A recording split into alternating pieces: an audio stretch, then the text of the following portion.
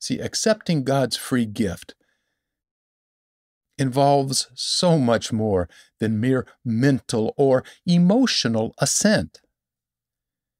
It is life-changing.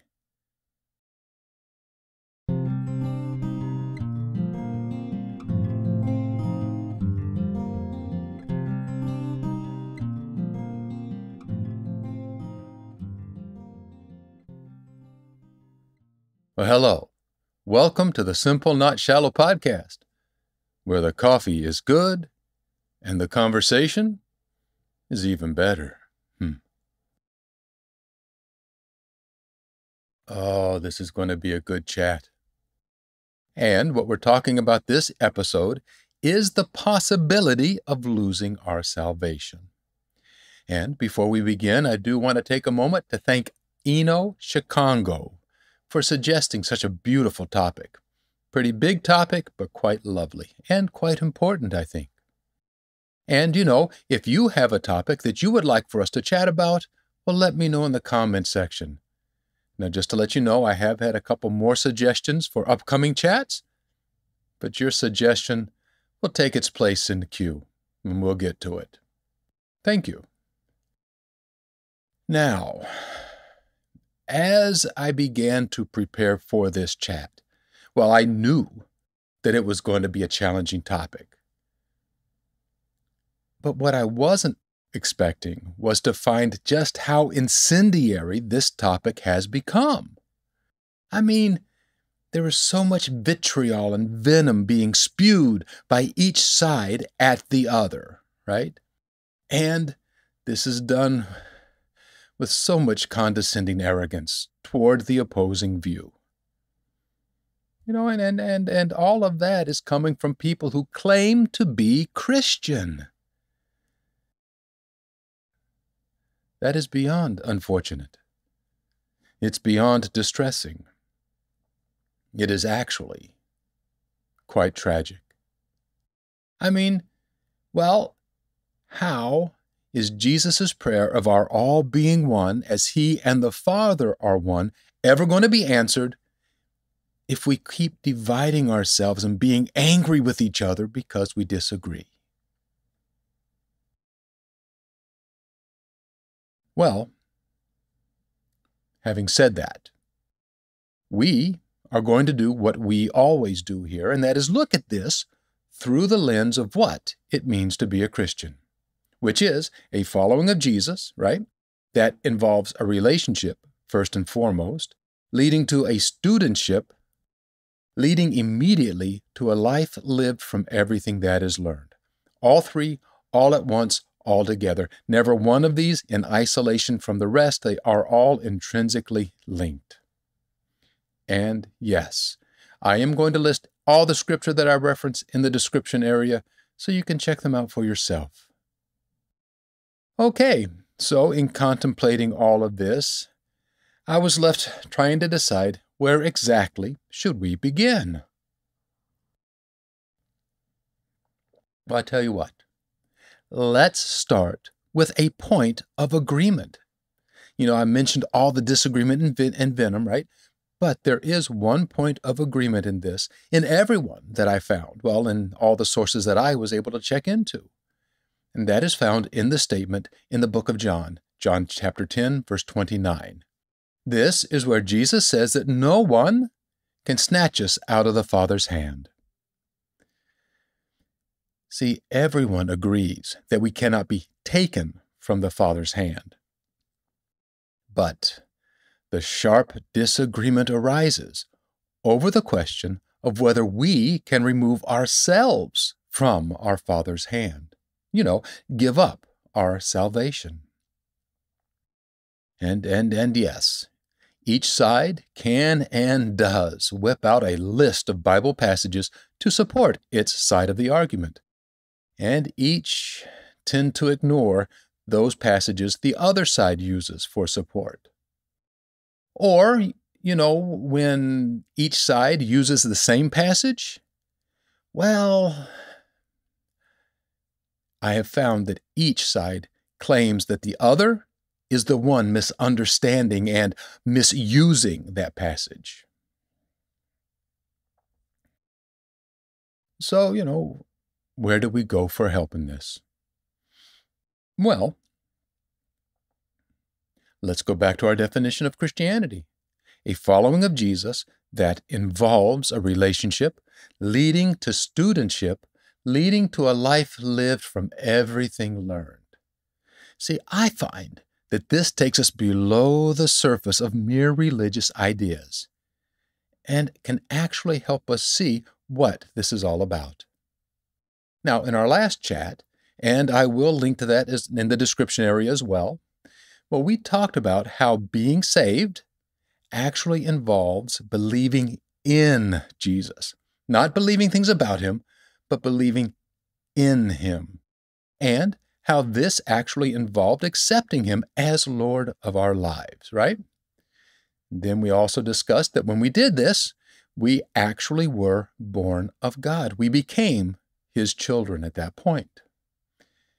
And when we did that, that is when we passed from death unto life through that relationship with him. And, in preparing for this chat, I even found a passage where Paul, and this is in 2 Corinthians, where he clarifies things a little bit more for us, okay?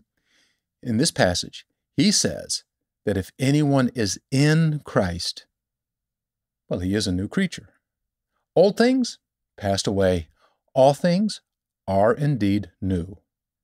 See, when we truly, sincerely, and authentically choose to believe in Jesus, to rely on him, to trust in him, and to cling to him, something happens on the inside of us. We are not who we once were. See, something new has been made in us. And yes, we have to still grow into this new creation. We will still struggle with our old selfish nature and with temptations and sin. Yes, we will. And yet, we are not as we once were. A change has indeed been made.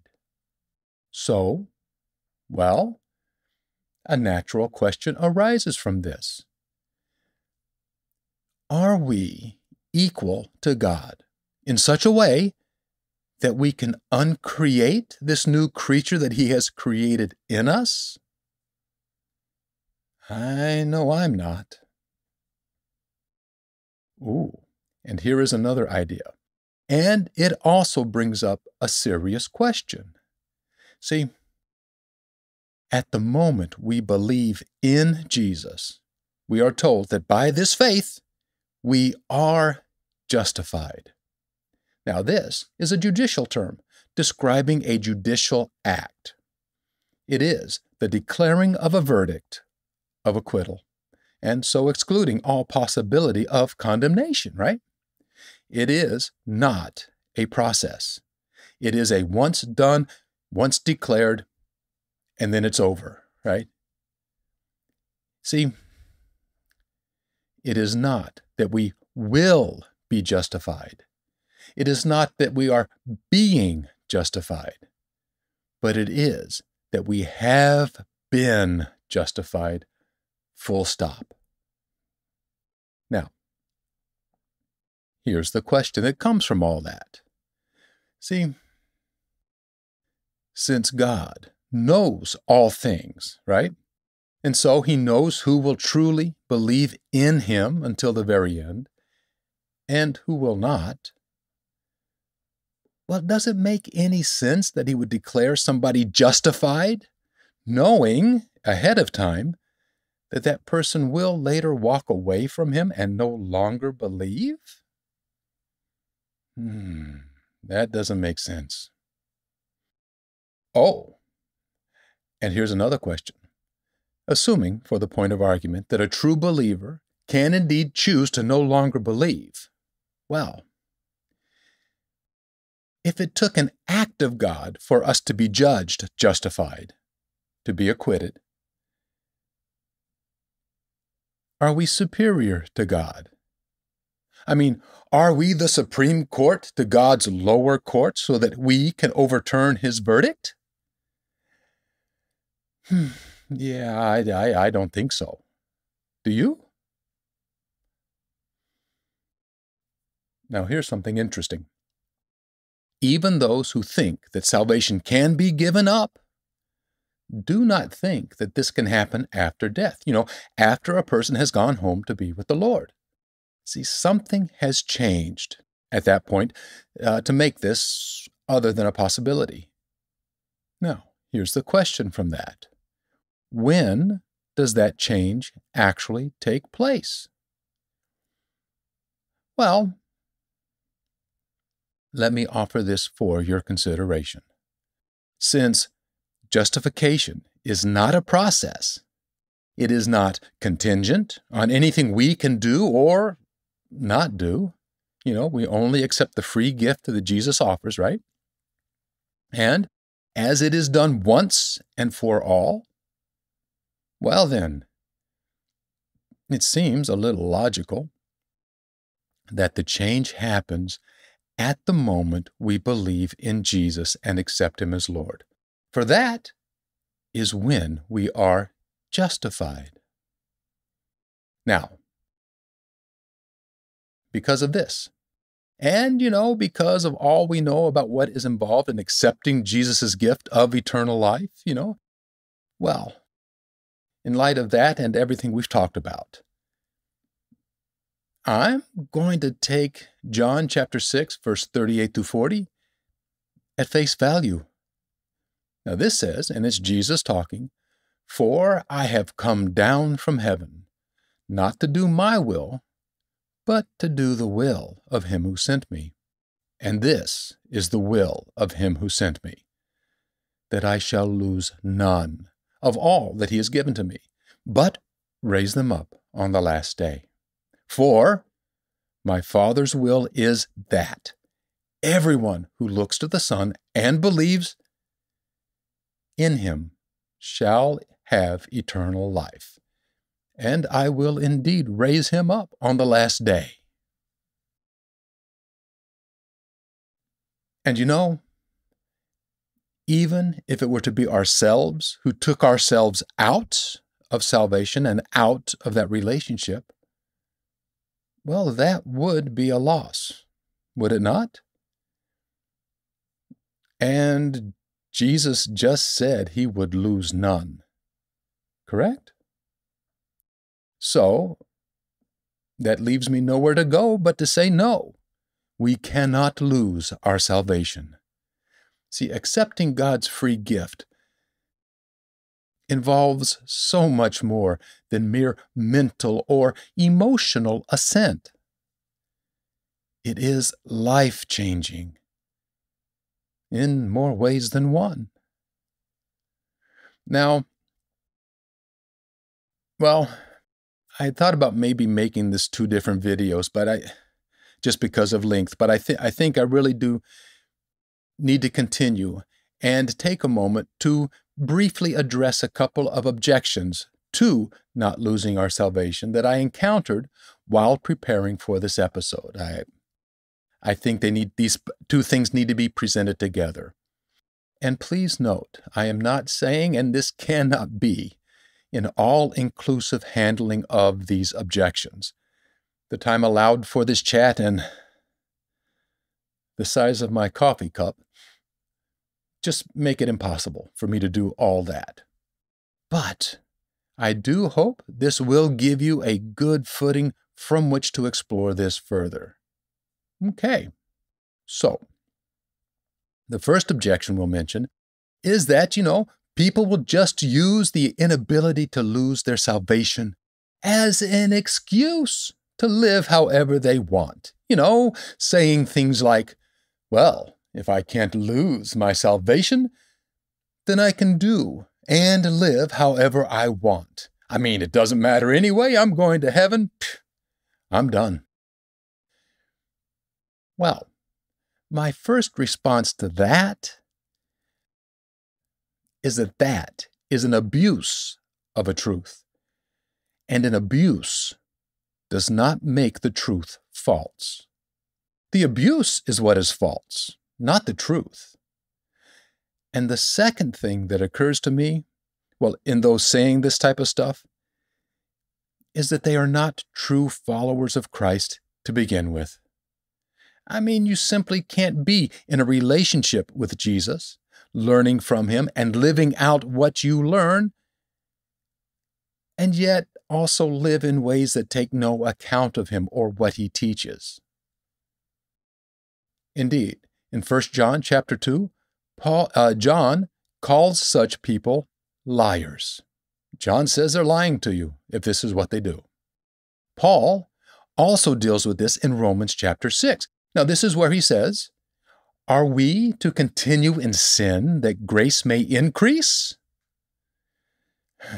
Negatory, Batman. Negatory. Okay. Negatory, Batman was my paraphrase. It's not exactly the words he uses, but it is the essence of what he says. Now, another objection, is that folks leave Christianity and the church all the time. So, aren't they giving up their salvation? Well, 1 John chapter 2 also addresses this and says something really profound. John says, "They went out from us, but they did not really belong to us. For, if they had belonged to us, they would have remained with us. But their going out does show that none of them belonged to us."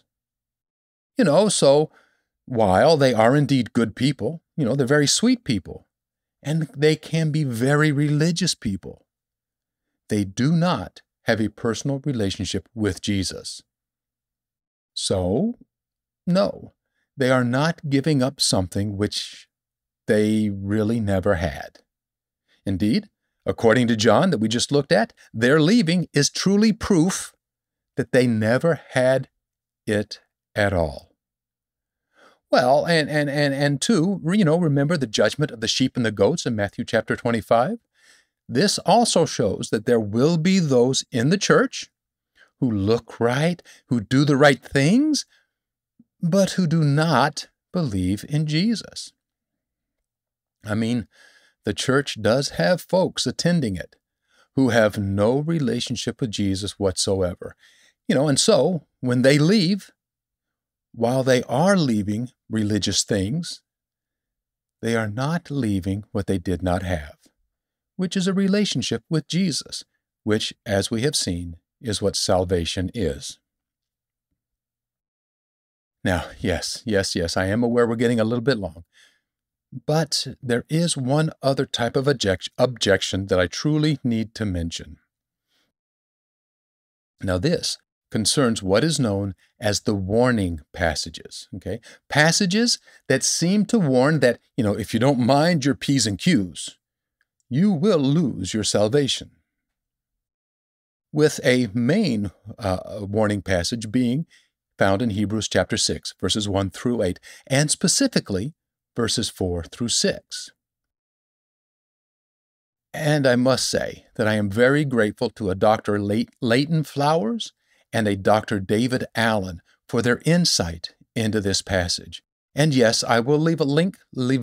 Wow. I will leave a link to the video where they discuss this in the description area so you can go watch it yourself. Now, one of their main points, I will let you know though, is that Scripture, in its context, must help us interpret Scripture. For instance, here, they explain that verses 4 through 6 must be seen in the context of all the verses of 1 through 8. That's very insightful. Well, in Hebrews chapter 6, verse 1, it says, let's leave elementary teaching about Christ, let's leave it behind, and press on to maturity. Not laying again the foundation of repentance, you know this, from dead works and from faith toward God. And then verse 3 says something very interesting. It says, and this we will do if God permits. See, these verses set up the groundwork for the rest of this passage. It's all about growing and maturing in Christ. Not staying spiritual infants, but learning to live out all aspects of this relationship. All right. Well, like I said, I am getting a little bit long, so I don't have the time to expound further upon any of that, but let me suggest again Dr. Flowers and Dr. Allen's video. They spend over an hour and a half. I think it's really more closely to an hour, 45 minutes, talking about this. Now, do check out this video, for not only is it very interesting and informative, it is very conversational. And there is nothing but respect offered for views that are different from their own. There's no vitriol, no venom, but respect. And this contains well thought out explanations. They take you through the thought process, so you know exactly how they're arriving at what they arrive at.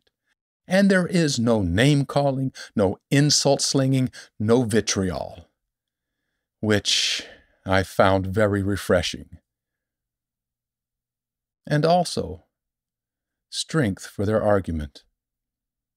Well, using this same insight, I turned to 1 Corinthians chapter 9, verse 22, which is where Paul says that, he disciplines his body so that after preaching to others, he will not be disqualified.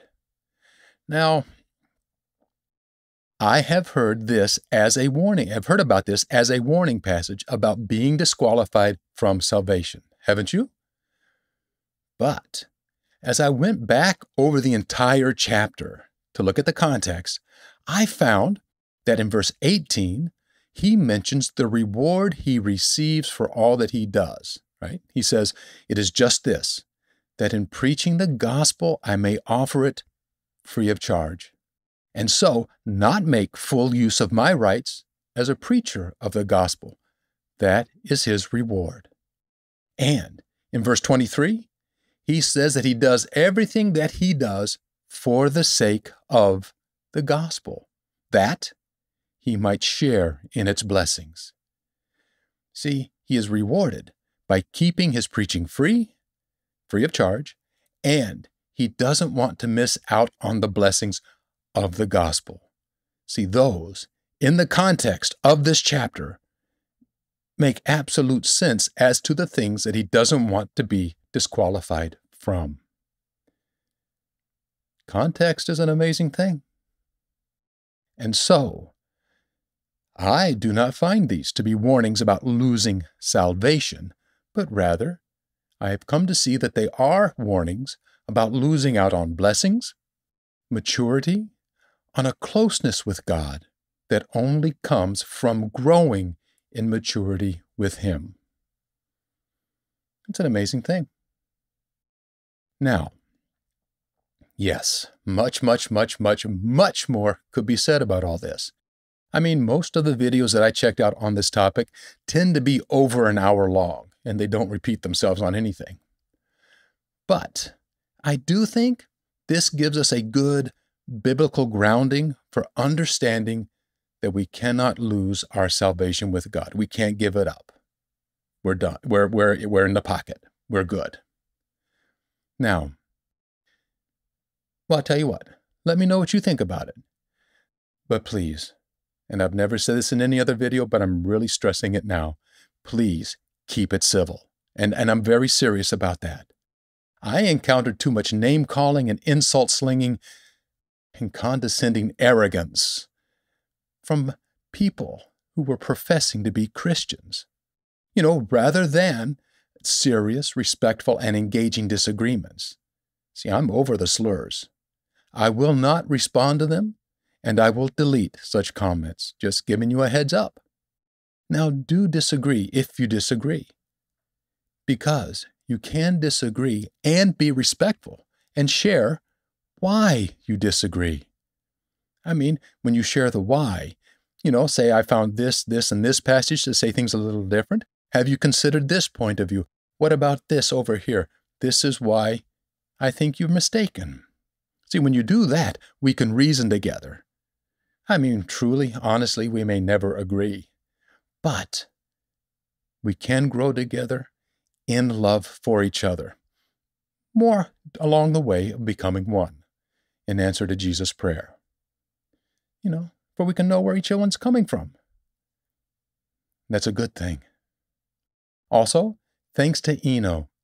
I do hope that this has been helpful, that it's addressed everything you wanted me to address. If not, let me know. I'll be glad to address specifically what you are asking about. But again, thank you so much for this wonderful topic. Well then, until next time, may you grow stronger in your relationship with God through Jesus under the guidance and teaching of the Holy Spirit. And, take it easy. Take it slow. And may coffee into your cup always flow.